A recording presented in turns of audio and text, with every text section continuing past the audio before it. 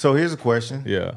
With everything you just mentioned and talked about, would you say that entrepreneurship is for anyone? No, man, because I didn't even, that was like 1%. You know what I mean? Like, no, bro. Why? You gotta be a certain type of crazy, bro. Facts. You gotta be a certain type of crazy to go navigate some uncharted waters first. It might say danger sharks, but you still gotta swim. It might say this water had just had an oil spill.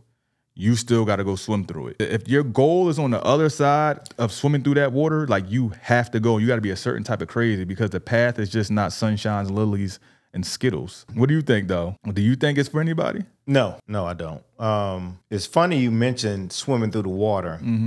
I always give the analogy of track and field. One of my favorite races is the hurdlers race because I think that's life. I think that's entrepreneurship.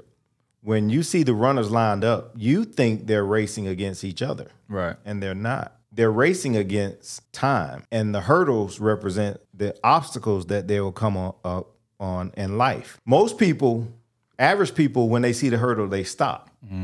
But those of us who have been in entrepreneurship, who are passionate about what entrepreneurship can provide, we know that we have to jump the hurdle as fast as we can. Right. Because the hurdles will be there. Like if you're in entrepreneurship or you want to pursue entrepreneurship, the hurdles will be there. You got to jump them as fast as you can.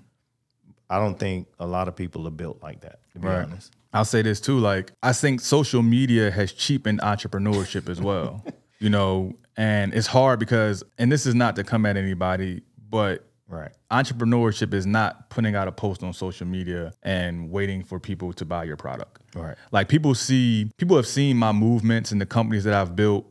And I will say that if they only knew what went behind the scenes of building something that just looks like an online fitness program, like, or what looks like a gym that's lit, you know what I'm saying? If you know what really goes into those things, and I think social media has skewed the understanding of what entrepreneurship really is. Like, I'll tell you, like on the way to 6 figures, right? When you're on your way to 5 figures or 6 figures, you're gonna have to navigate people believing in your little business. You're gonna have to navigate being a new person. You're gonna have to navigate friends and family not believing in you.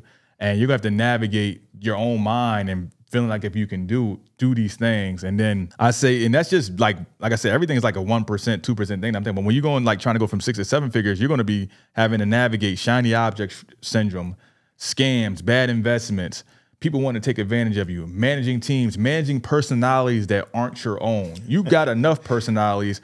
Try running a business and hiring employees, and you got to manage them, and then you got to train and bring leaders on, and then you're trying to go from 7 to 8 figures, and you got to sustain. And what if you have a big boom, and then that was just a boom, and now you got to level out and really do business, and now you're dealing with this and that and taxes and all these other things that come with running a business, which we're going to go deeper into, but it's like, it's not for everybody.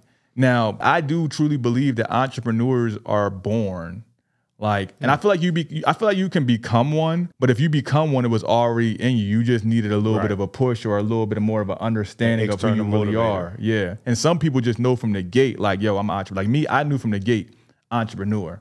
Like I can't even deal with someone telling me like how I would have to operate 8 hours a day. Like that literally, like because I'm the type of dude, like to this day, I go sleep in my car. That's the dangerous part about me is I'm already okay with that to this day. Yeah, bro, like I would go sleep in my car. I would rent a room. I would do to not have to answer. I just would. That may not work for some people, but that is me. And that's just the notion that I have, or I'm gonna have to build. Like I have to build.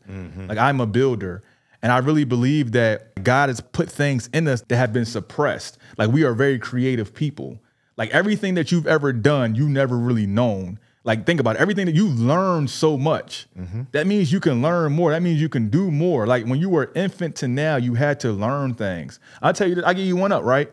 When you become an adult, I believe we actually become dumber because there's no accountability of learning. So I really feel like a lot of adults are still just grown children waiting for someone to tell them what to do. Yeah. And if you don't get told what to do, you have these lapses in your mind where you just really don't know what to do. So I knew that, and I'm like, maybe I should just be a continuous learner. You know what I'm saying? And then for me to grow, I have to continuously learn. And if I learn, anything that I'm doing should be amplified because I'm continuously learning.